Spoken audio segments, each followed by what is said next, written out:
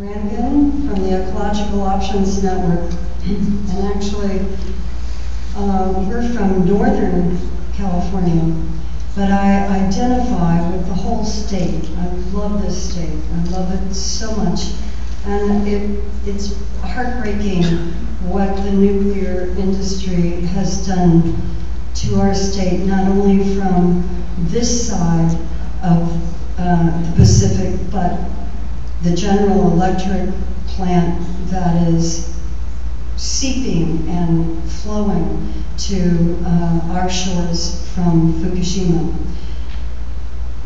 This is a time of increasingly severe storms, sea rise, and increasing frequency of major earthquakes on the Ring of Fire. Catastrophic events at nuclear power stations have happened much more frequently than the NRC and the nuclear industry have assumed would ever happen. We had 3 Mile Island, we had Chernobyl, we had Fukushima, we had Rocketdyne, and there are many, many more. The nuclear industry has had a very good PR program that has allowed a lot of people to be totally confused and lied to. Storm surges and climate change means more risk for vulnerable, intensely radioactive waste sitting only 13 feet above high tide. And we don't need to choose between climate change and radioactive waste releases. That's a false choice. We have a surplus of energy supply here in California without our nuclear reactors putting us even more at risk. And high burnup fuel has changed everything and has made a terrible challenge a horrendous one.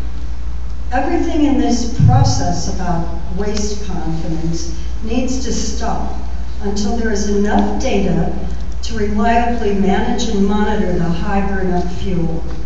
According to NRC's own documents, their assumptions about how high burnup fuel would react and perform have not proven correct.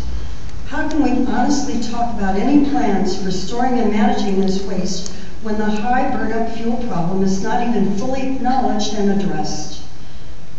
Intense radiation, as you know, breaks down concrete, salt water breaks down metal. No containment will even reliably last for 50 years, much less the hundreds and thousands of years needed to isolate this deadly waste from the environment. And it's everywhere. It's everywhere in our country. The nuclear industry has destroyed our DNA of not only the humans, but the whole planet, all the creatures. I am so upset with the nuclear industry and the NRC for its cooperation with them. Thank you.